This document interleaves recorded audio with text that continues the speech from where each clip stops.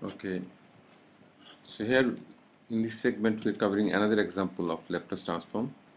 So we are given f of s. You see here we have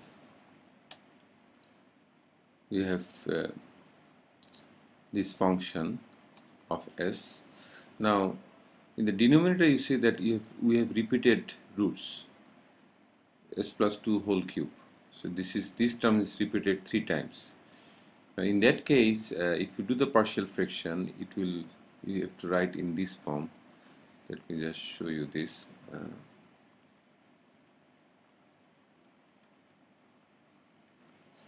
So this should be a over s plus 1, then you have b0 s plus 2 whole cube, b1 s plus 2 squared, and b2 s plus 2 whole cube. So you need to find out the value of a, b, b0, b1, b2. So the finding a is straightforward. The a is basically multiply these by s plus 1, 8s plus 10 over s plus 2 whole cube,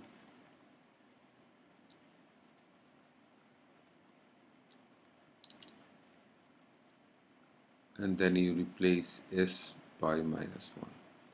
So it gives you 8 minus 1 plus 10, 1 minus 1 plus 2 whole cube. So minus 10 plus minus 8 plus 10, you have plus 2, and then you have minus 1 whole cube plus 1 whole cube, which is 1. So this is 2. And b naught is also straightforward. So you multiply everything by s plus 2 whole cube. 8s plus 10 s plus 1, and you replace s by minus 2. So this will give you a 8 minus 2 plus 10, then minus 2 plus 1. So you have minus 16 plus 10, so minus 6 here, and then minus 1 here, so 6.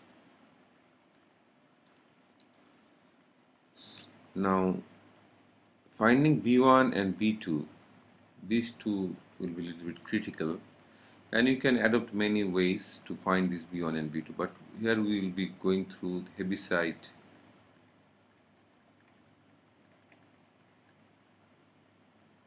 method. So we'll apply Heaviside theorem here. So using Heaviside theorem, we'll find b1 and b2 will be obtained.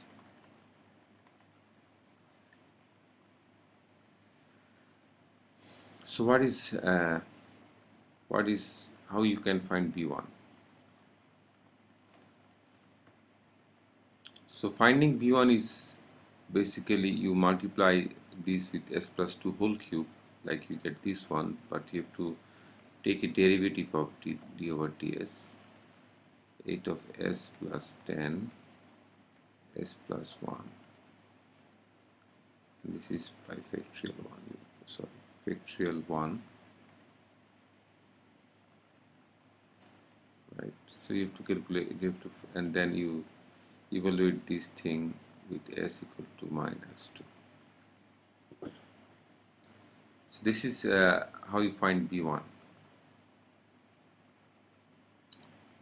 So you just take the derivative of this one, the first derivative, and then evaluate that derivative with s equal to minus 2. Right? So if you take the derivative, then what you get? So you get s plus 1 whole square, then you have s plus 1. Take the first derivative of 8s plus 10, which gives you 8, and then minus 8s plus 10. Take the derivative of s plus 1, which should be 1, and you evaluate this for s equal to -2. So you get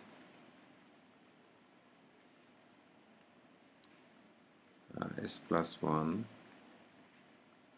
whole square, and then 8s plus 8 minus 8s minus 10. So it is -2 by s plus 1 whole square. You replace s with a -2 here also, -2. Then you have -2 plus 1 square. Okay, so this gives you -2 plus 1, so that means you have -1 square, so it will be -2. So b1 here is -2, and you need to find out what is about b2. So when you take b2, so b2 is, let me write the b2 here. So b2 will be, let me use another color here. So b2 will be second derivative. So d square by ds square 8s plus 10 over s plus 1, and you divide it by factorial 2. Previously it was factorial 1 here, but here it is, we have factorial 2, and evaluate this whole thing, the s equal to -2, right? So you know that the first derivative, already the first derivative, we have evaluated the first derivative, and that is -2 over s plus 1 square. That means what you get from here, 1 over factorial 2. So first derivative of -2 over s plus 1 square. Evaluate these things with s equal to -2, right? S equal to -2, which we'll be doing in the next page. So here we have b2, which is 1 by 2 d by ds. So if you take the derivative of, so that will be straightforward. So it is -2 and then s plus 1 to the power -2. So this will give you -2 and then s plus 1 to the power 3, and evaluate that for s equal to -2. So here you have s equal to -2. So these two to cancel, and then you have +2 over -2 plus 1 whole cube. So you have -1 whole cube, so which gives you -2. So that is pretty much what you have.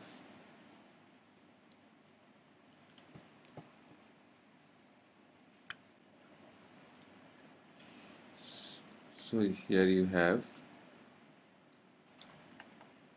f of s, and then a is evaluated as 2 over s plus 1, then b0 is 6,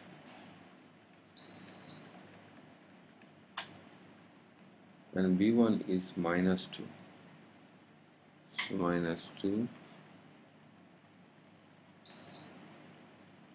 and b2 is also -2.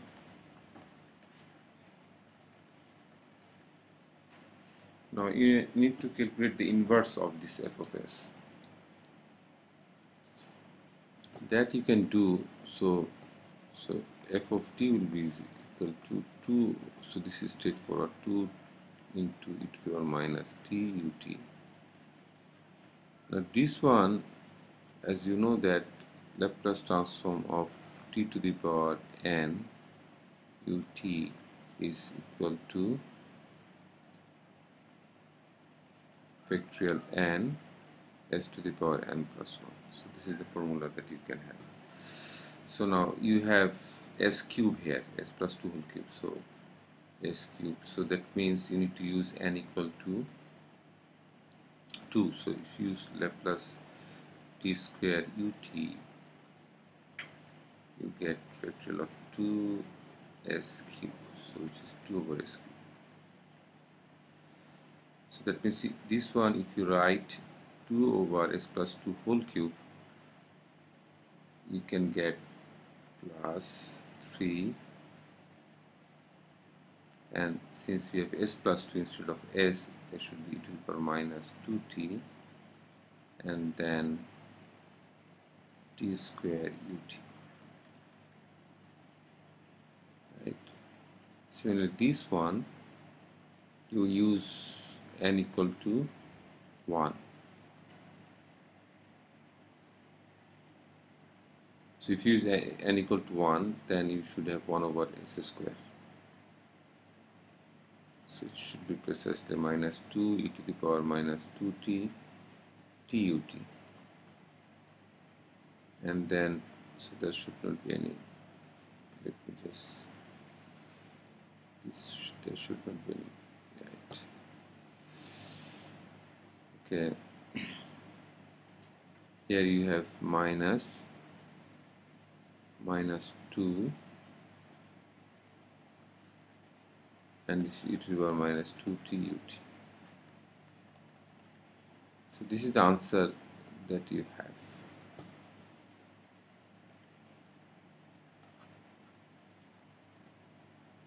So summary is that when you have repeated roots in the denominator, you have to write the partial fraction in this form and apply the Heaviside theorem or other alternative methods, that those are described in your book, but I basically prefer the Heaviside, so that's why I have shown you how to apply the Heaviside, and you can find B1 and B2 in this way.